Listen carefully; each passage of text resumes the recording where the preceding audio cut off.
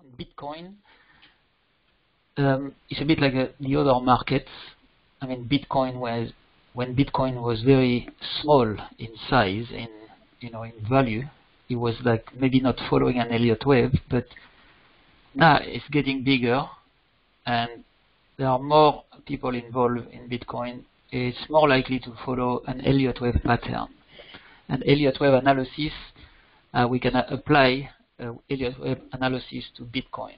And if I look at the current move, I'm not surprised, because in terms of Elliott wave, the market moves up in 5 waves. So I've got wave 5 at the top here. I think it's a 5th wave.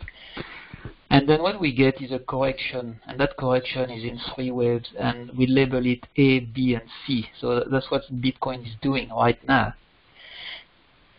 And the first one, wave A, that one is what we call an impulse wave, and it is if you zoom in on that wave, on say this is like a 4-hour chart, but if we go to a 1-hour chart or 30-minute chart, there are 5 waves inside that wave A.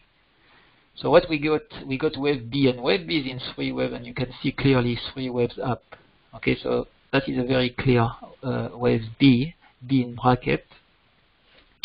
And then after B, we get another decline for wave C, and wave C is an impulse wave, which is in 5 waves, 1, 2, 3, 4, and 5. So I think that Bitcoin will do another, will go lower to complete the 5th wave inside wave C.